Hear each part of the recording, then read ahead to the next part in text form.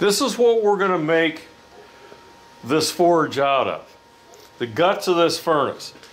Not particularly this furnace, but one just like it. That's an 80,000 BTU 4-burner TUX model train. This one has a variable speed inducer, which is not viable for what I'm going to use it for. So I'm using one that has a standard single speed inducer. But the heart of this thing is right in here. It's these in-shot burners. All the newer furnaces, probably in the last 30 years that have been built, use the in-shot type burners. They're very adaptable to the way we want to make this thing work.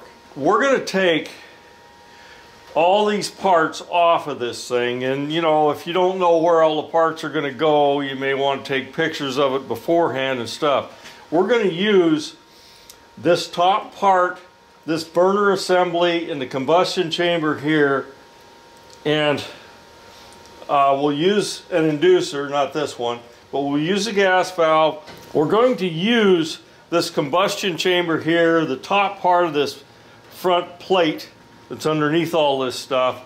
We'll use an inducer, not this one, as I said, but we'll use an inducer, the gas valve. All this stuff is going to be used. We're also going to use this flame safety control down here. And that whole thing is, the reason that's done is then I can have flame safety control. This thing will work automatically and it will be safe. If the flame doesn't come on, it will shut down. All the safeties are pretty much intact. So I'm going to show you what this looks like when you start tearing it apart, because you're really going to tear this furnace down into little bitty pieces. Here you can see I pulled the burners off. We're actually going to be able to preserve most of the flame safety controls that are on this thing. But what I've got now, the burners shoot right into here, and I want these orifices. They're hooked up to the heat exchanger, so I have to remove these, but then I'm going to mount those back up again on this plate. And I'll show you what I do there. So we pretty much got this thing tore down right now.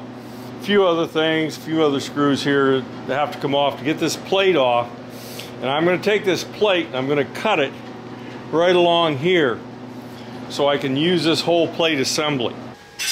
Now once you've pulled off the front panel, this is the front panel here, you can see the paint on it. And here's the combustion chamber. Those are the parts we were looking at before. Now, this is a little different here. On the very top, that's where the combustion air normally comes in. The furnace was designed so that the inducer pulled air through the furnace. So the furnace was actually at a negative pressure inside the burners. This whole area here was negative. In this case, I've changed this and I've switched it to a positive pressure. So I've taken the inducer, put it on where the return air was, or where the return combustion air was.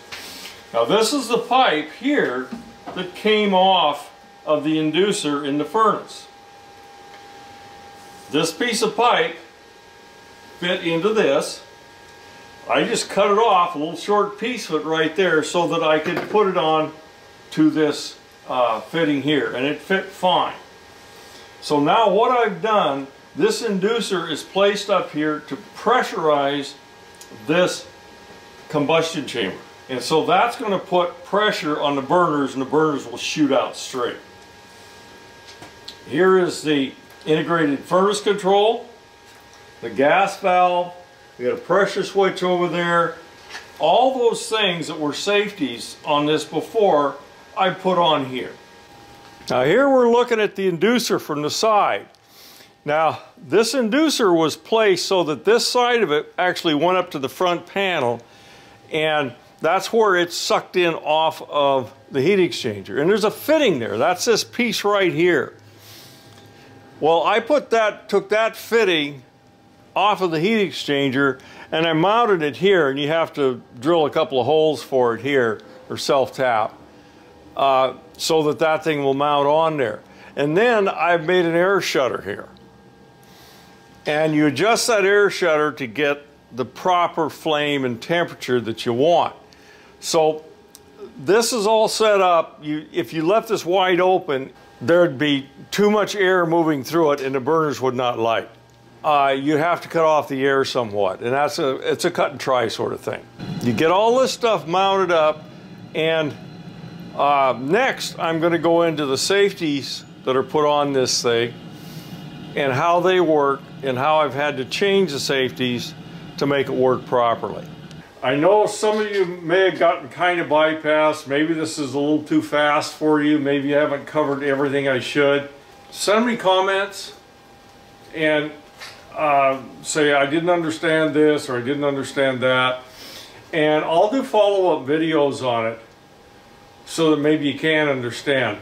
One thing, I'm an HVAC tech, and you know, this stuff is really pretty simple to me. And I know it's not simple for everybody. But this forge actually has worked out really good. So if you want to build it and you can find the stuff to build it, I'll work with you and try to get you through it.